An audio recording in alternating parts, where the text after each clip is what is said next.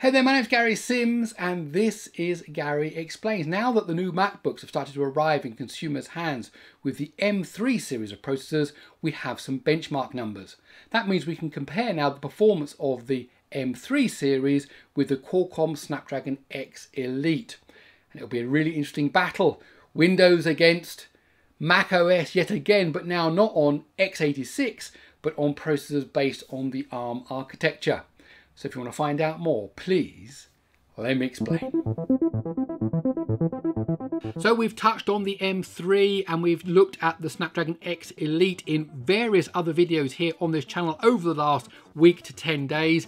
Now we've got some performance numbers so we can see what we're actually going to get in actual laptops. So just a reminder, Apple's M3 family of processors are 3 different processors. They've all got the same basic CPU and GPU. There's just more of them. So you get 8-core CPU in the M3, 11 or 12 core in the M3 Pro, 14 or 16 core in the M3 Max, and then either 10-core GPU, an 18-core GPU, or a 40-core GPU. So depending on the type of workload you're looking at, you can choose the right CPU and GPU to go through the 3 of them. Now, it's different than the Snapdragon X Elite, which in this first generation is just one processor. You've just got a 12-core processor, so you can't choose, but they're all high-performance cores. So that's really an interesting design decision, and I did cover why and how and what that means in my previous videos. But what does it mean for the benchmark? Okay, so here's quite a big graph. Just let me walk you through it. This is Geekbench, that's CPU only, multi-threaded scores and single-threaded scores. In this graph, it's sorted by multi-threaded. So that's what we're going to look at first of all. We'll look at single-threaded in a moment. But as you can see here, basically, the M1, the M2, and the M3 basically give you greater multi-threaded scores, even though they're 8 cores each, because basically the core is faster in each one. So the M3 here gives you that interesting multi-threaded score there. Then you've got the M1 Max and the M1 Pro, again in this kind of 11,000, 12,000 region here. These 3 chips are very, very similar, not identical, but very similar. But notice here we've got the M1, the M2, the M3, the M1 Max, and the M1 Pro, and then we have the Snapdragon Elite running at 23 watts. Now, if you remember from my previous video that this is an actual Qualcomm reference device. It was on display during the Tech Summit that Qualcomm held.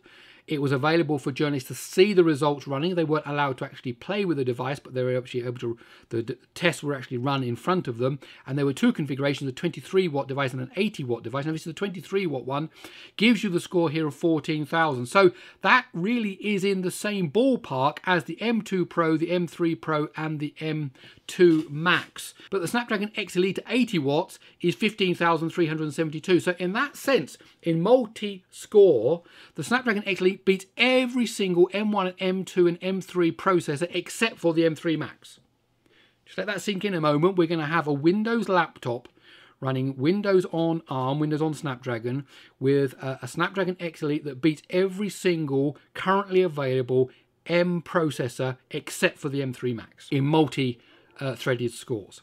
And then, of course, yes, the M3 Max, take your hat off to Apple. This is an amazing score here. Of course, there are lots of CPU cores in here, more than the 12 than you get in the Snapdragon X Elite. But that's what happens when you want to get multi-score. You add more cores and you get a higher score. Of course, there are the battery life and the thermals to consider, so you can't just keep adding them infinitely. But there you go. The M3 Max really is the king there. But the Snapdragon X Elite is in the same game, the same market as the M2 Pro and the M3 Pro and the M2 Max, all in that same area, and even at the 23 watt configuration. Now here's the same graph but sorted according to single thread. So what have we got? Single thread is the M1 Max and the M1 Pro. Well, of course, because it's got the same CPU core in it. Then you jump to the M2, you've got the M2, the M2 Pro and the M2 Max. Again, those give you their scores. And then here's the thing to note here. The Snapdragon X Elite beats every single M2 chip in single threaded scores. Okay, so it beats every single one. So the Snapdragon X Elite is an M2 killer.